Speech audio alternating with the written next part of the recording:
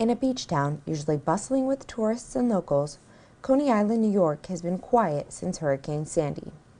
That's why Bravo Troop 2101 Cavalry, New York National Guard, out of Buffalo, New York, has been working in collaboration with EMS, FEMA, and the Department of Health to check on the residents of Coney Island. They have been assigned the daunting task to go door to door to check on the residents of this iconic city.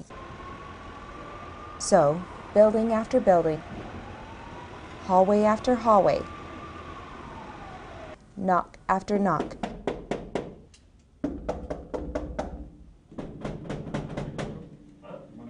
these National Guard soldiers check on the residents.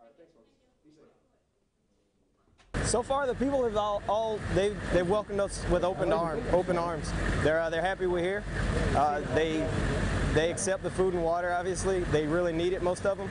We give blankets, goodie bags, and things like that. No matter what the challenge, these soldiers are up for the task. It's been a great opportunity for us to come down and help out the people down here. I mean, there's a lot of people without heat, hot water, food.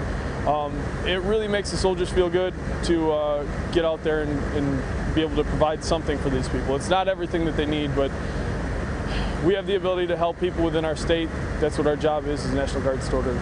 Reporting from Coney Island, New York, I'm Army Sergeant Elizabeth Gerhart.